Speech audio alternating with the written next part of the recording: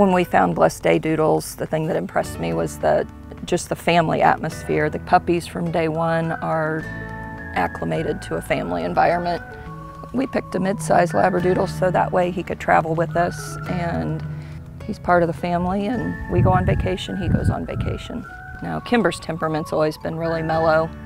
He's great around groups of people, perfect around kids, and we have a friend that's been terrified of dogs since she was a kid. And the minute she met him, she holds him, she pets him, she loves having him visit. And her family can't believe that she's actually spending time with a dog. Since the day we brought this little boy home, he has just been immediately a part of our family.